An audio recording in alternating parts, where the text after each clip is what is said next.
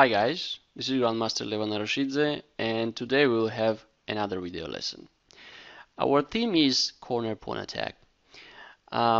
This is a very famous, powerful, and dangerous weapon in the chess, and it could be used in the different stages of the chess game. For example, starting from the opening with a lot of pieces at the board, finishing with these deep, limited material endgames. This happens because corner pawn attack may have various purposes. Everything depends on a concrete situation at the board, concrete pawn structure, and the position. What we could say is that generally, of course it's not a rule, but generally, in the most of the cases, corner pawn attack starts when opponent has a fianchetto pawn structure. This is one of the most effective ways to create problems for the fianchetto and try to explore the weaknesses of this structure. I like fianchetto. I make it in many various opening systems. When I play g6 or g3 with the white and plays bishop on g7, it's a really very nice diagonal for the bishop, of course. Also, king feels quite safe in this little flat little house when I castle in a fianchetto. But from another point, as we already mentioned, this provokes corner pawn attack, and that can cause serious problems to the king or generally to the structure. So let's start. Let's see practical examples when this corner pawn attack works well, and what are the purposes, what could be the purposes of this idea. First example is my own game. I was playing with white, and my opponent decided to play the Pyrrhic defense with the fianchetto, as we see.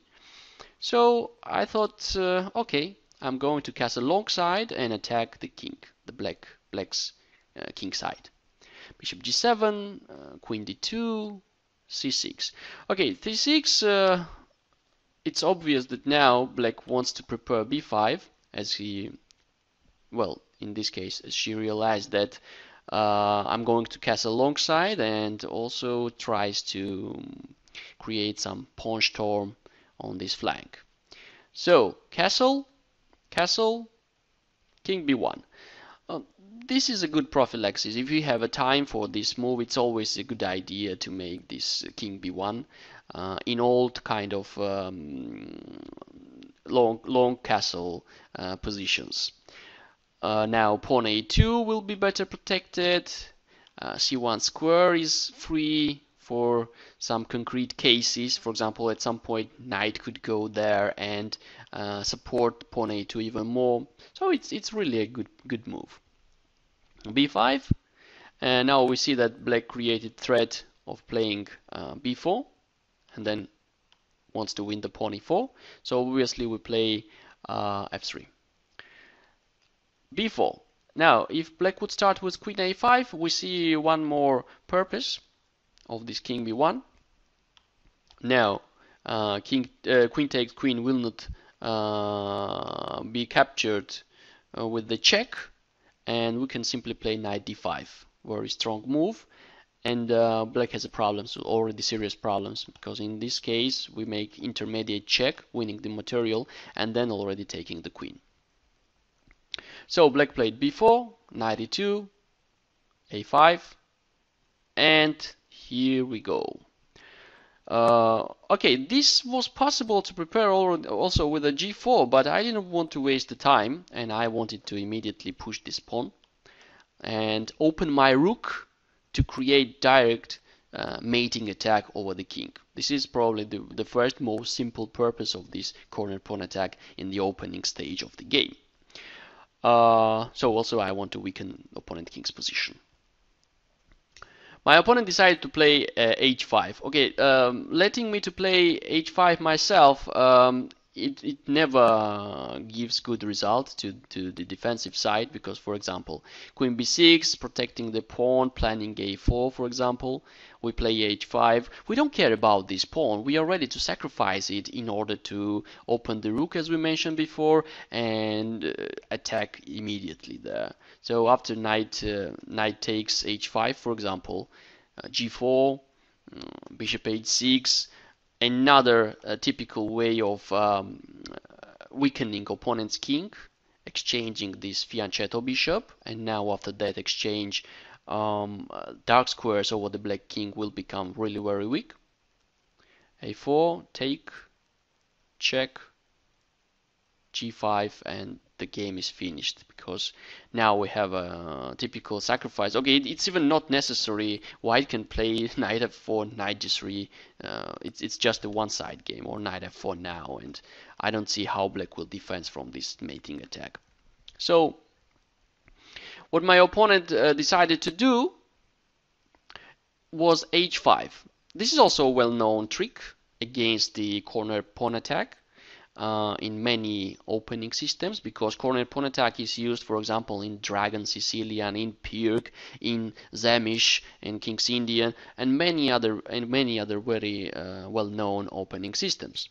So h5 is also known plan, but it doesn't actually stop it for the long time because we can make this sacrifice, also famous and typical pawn sacrifice.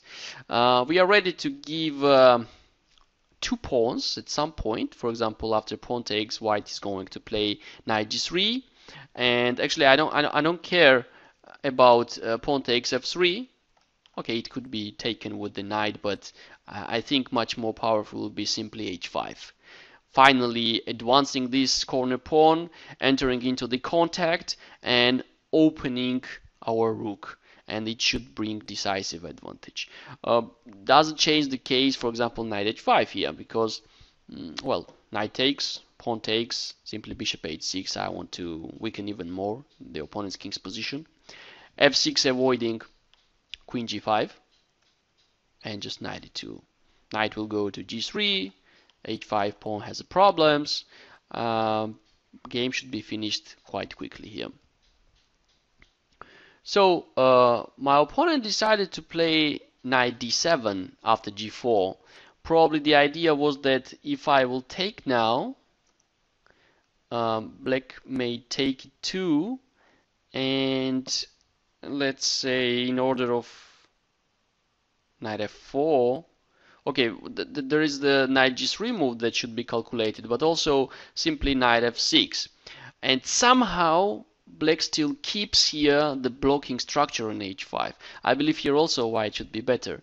But there is no need to go in this variation because white has much stronger continuation. Knight g3, just increasing the pressure over h5 pawn, and now I want to take it. So it's forced. Pawn takes g4 and h5. Again, this famous idea that we already were talking about. Everything for the rook. We want to open it.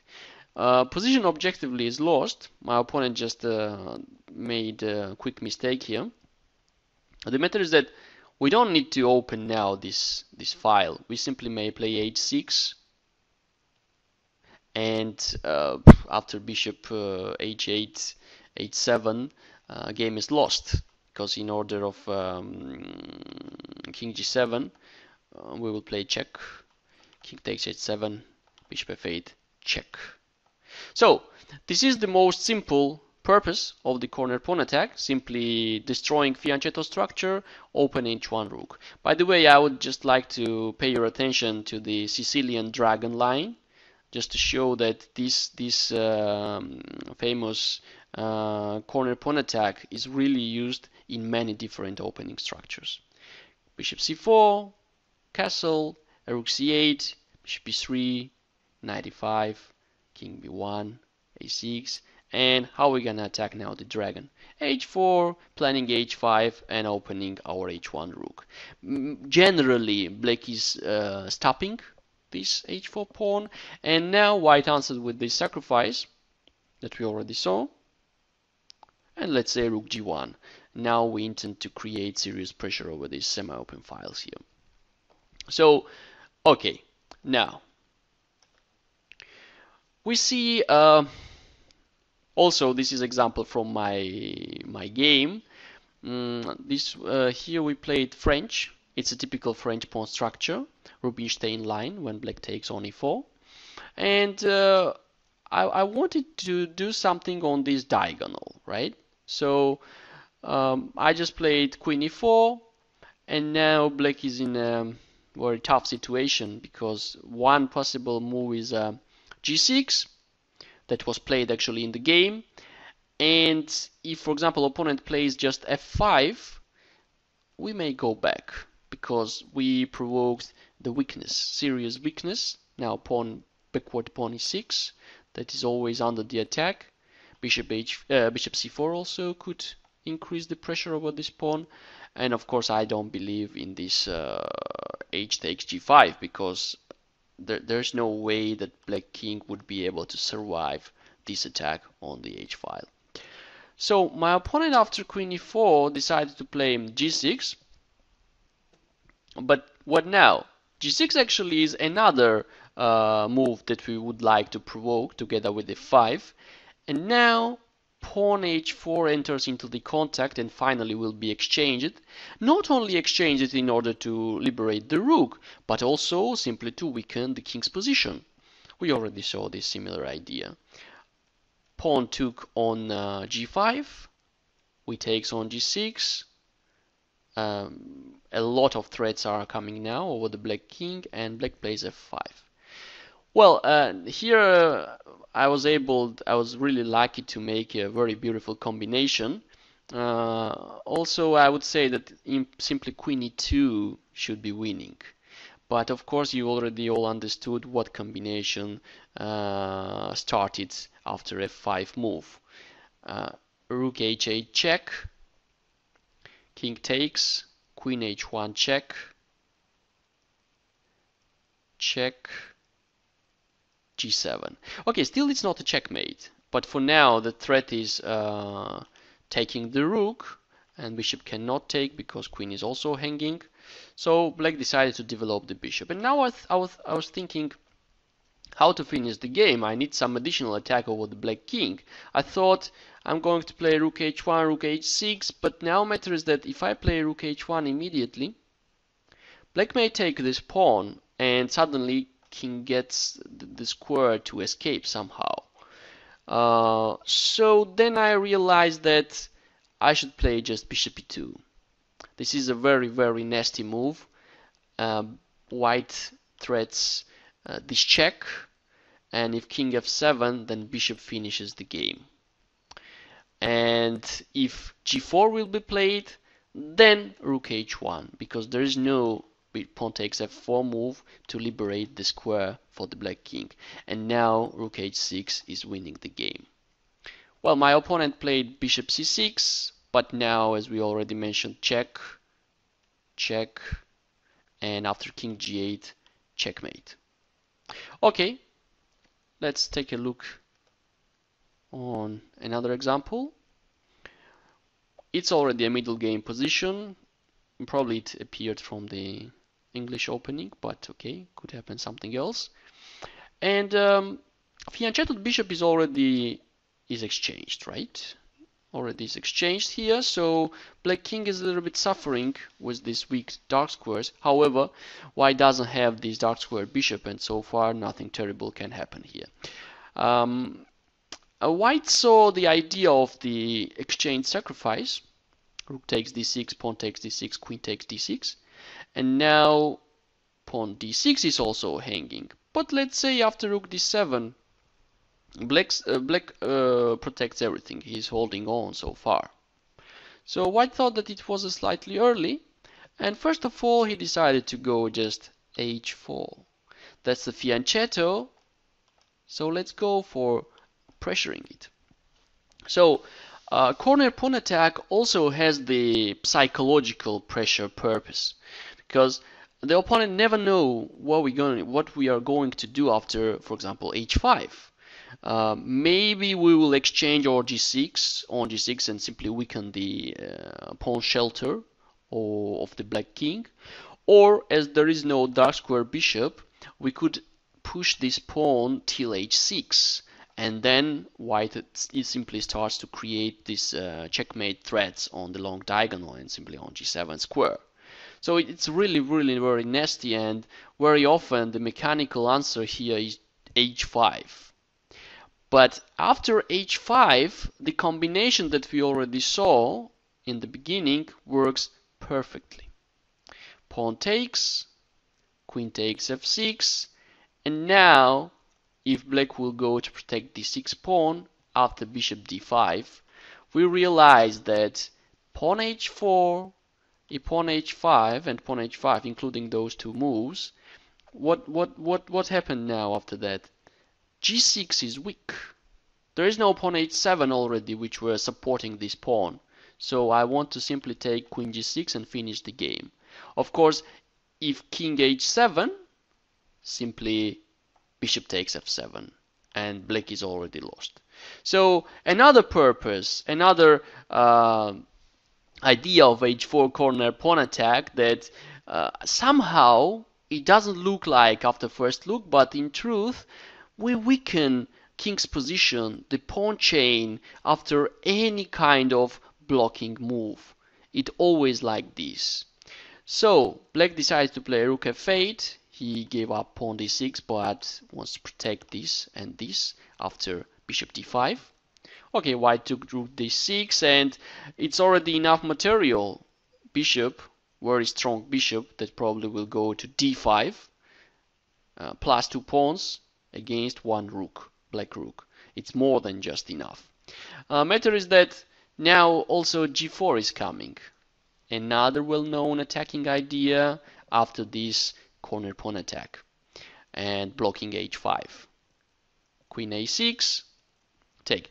Well, he could take here, but now after h4, black king's position will be just destroyed. However, okay, also after queen a3, I don't see the escaping line for black. Bishop f7, and there is no material left at the board at all. So let's go for another example. This is again my game, my own game. Well, dragon. White has a better pawn structure, typical Maróczy advantage. Strong knight on d5, that's difficult to push away, because if black plays e6 and knight goes away, then pawn d6 starts hanging. So I realized that here I could play, for example, bishop h6, exchange fianchetto bishop to weaken opponent's king, also with the same idea to play bishop at d4. But finally I decided to go for h4. To be honest, I did not have a concrete idea what I was going to do after h5.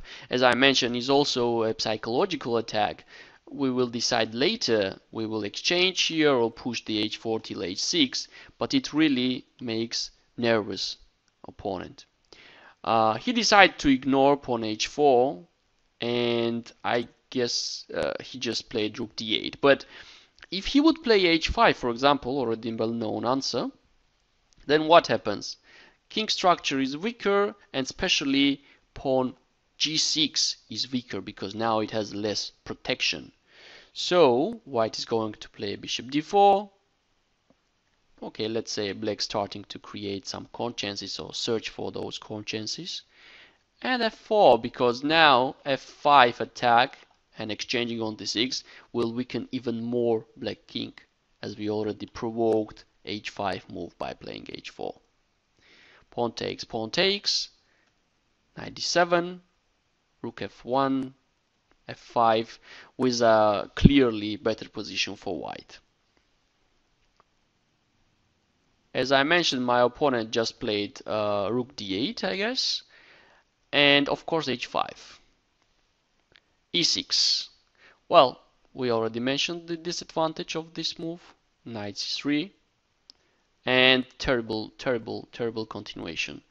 Well, I realized that my opponent also already started to be a little bit worried about the position. Also, there was a time trouble, so probably this is the reason of this pawn takes h5. But it opens the king and destroys simply the pawn structure. This is terrible. Better was just to wait and somehow try to hold on here. After pawn takes h5, knight b5, and of course bishop h6. Now various threats are coming, and another decisive mistake. Probably knight b7 should be played here. Take, take, and check. Well, I have to mention that immediately queen g5 looks like that is winning, but it's not winning because there is a queen c5 check, and black will exchange the queens. So it's much more clever and smart to play like this and simply f4. And anyway, the black's position is terrible, of course, here. In the game, he played bishop e5, check, and now what happens? We get access to those squares to checkmate the king because there's only one bishop who protects those squares. So knight takes d6. Bishop is hanging already, but bishop cannot take the knight because queen f6 is coming, checkmating.